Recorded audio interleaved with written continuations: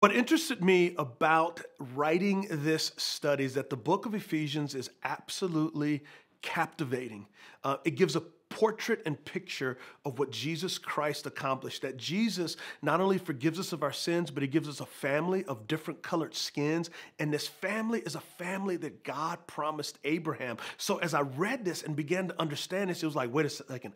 I am a gift that Jesus gave his father because his father promised Abraham a family. And then this family has every spiritual blessing in Christ. This family even has the armor of God. And so I was just captivated and compelled by it. And I thought, man, the world needs to hear this message because of so many of our problems, so much of our cultural sickness can be healed because Jesus is the remedy. He's the cure.